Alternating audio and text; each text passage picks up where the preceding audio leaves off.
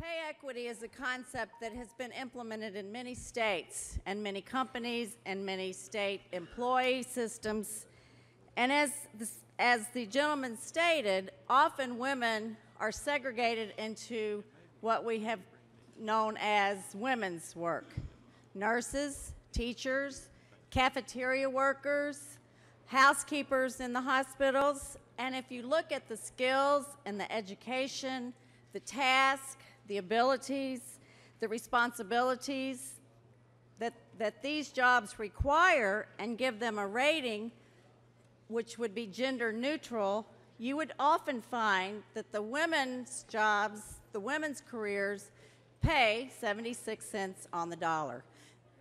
It's not fair. It's not fair to your spouses, your wives, your daughters, your granddaughters, your sisters, your mothers, because over time, this is also very unfair when you retire, if your retirement is based on your earnings throughout your life.